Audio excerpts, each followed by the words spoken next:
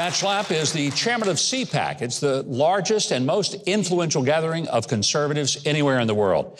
And this last push, just ahead of the midterms, Matt's been campaigning for Republican candidates all over America. He's here in Nashville tonight. Please welcome to the show a very good friend, Matt Schlapp. Matt, great to have you here. Oh, your crowd is so much more friendly than Bill Maher. I just want you to know. I've seen you on Bill Maher. Yeah, that's a little more scary. I feel like I'm home. You are home. These people love you, and they're going to be fine. You will not have anybody beating you up out here. Let's get right into the midterms. It looks like things are breaking the way of conservatives and Republicans. Yeah. Do you feel that? Yeah, you know, I was just thinking about when you ran for office in Arkansas, we were seeing all these shifts in the country, and that 1994 cycle was such a big deal. Yeah. And I really think this is similar. Why do I think that? I think the Black Lives Matter violent protests, 24 dead people, a cop assassinated, more damage done in this country than any natural disaster.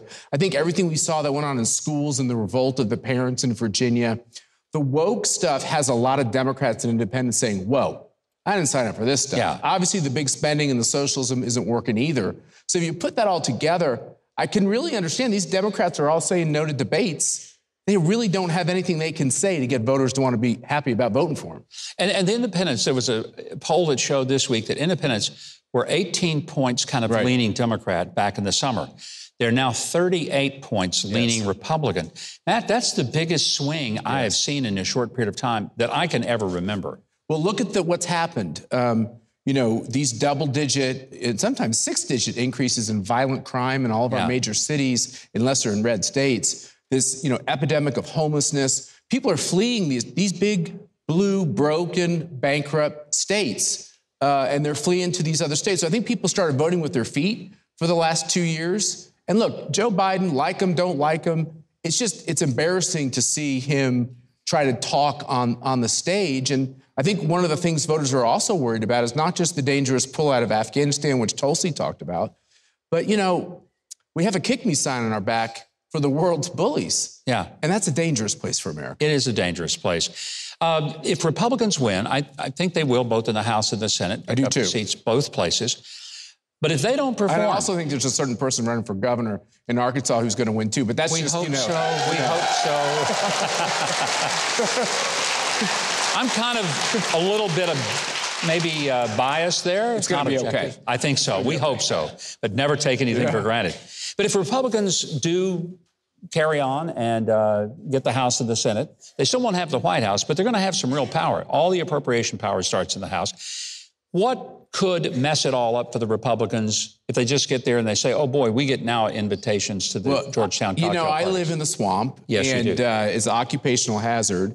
And what I think the swamp is hoping is the Republican Party goes back to like that pre-Trump, country club-friendly, corporate America-friendly Republican Party. When I go around the country, what I hear is what I believe, which is we like this new Republican Party. It's more about the little guy than the big guy.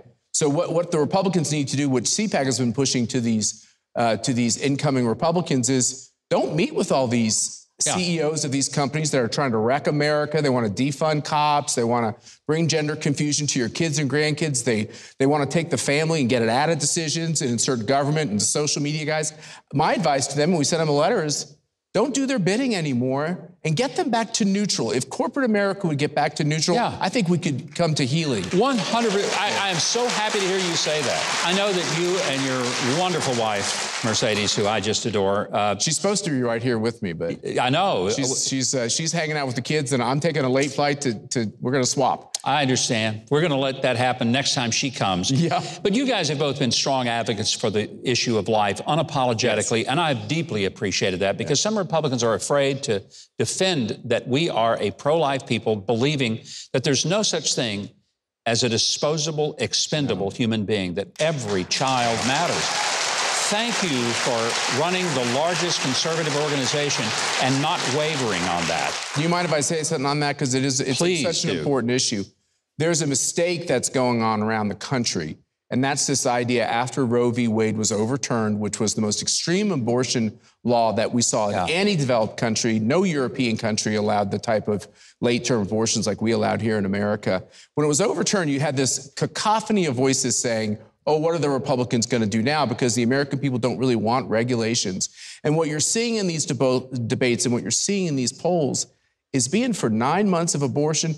We had a governor of Virginia that wanted post-birth abortion. Yeah. Remember, keep the baby comfortable. What we're seeing in all that is the American people simply don't agree with these types of radical policies. And I think what we're going to learn about this election is, number one, voters still love their country and they still love America. Number two, voters believe that the unborn child needs legal protection. Thank God. Before we run out of time, which we just about have, I want to give you an opportunity. Tell me how many seats we pick up in the House, how many in the Senate, what's your prediction? So all the smart people are saying there's about 30 House seats.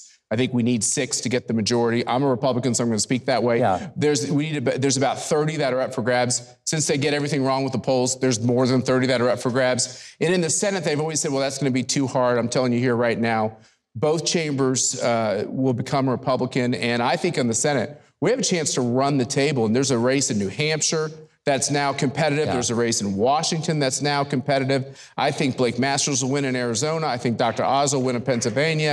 I think Herschel Walker will win in Georgia. I think Adam Laxalt will win in Nevada. So, you know, I know these polls are close, but, you know, when the wave comes, it really sweeps everybody in. And I think those candidates are going to win. I have a lot of confidence in the way you see it because you've been doing this a long, long time. I'm old, sir. You're not that old, but you're wise and experienced, and it matters. We're so happy to have you here, Matt. Thank you very much. It's great to be here. Thank you. Thank you. If you'd like to keep up with Matt Schlapp and CPAC online, just head over to Huckabee.tv. We're going to get you connected so that you can know all about it and maybe attend a CPAC conference in person.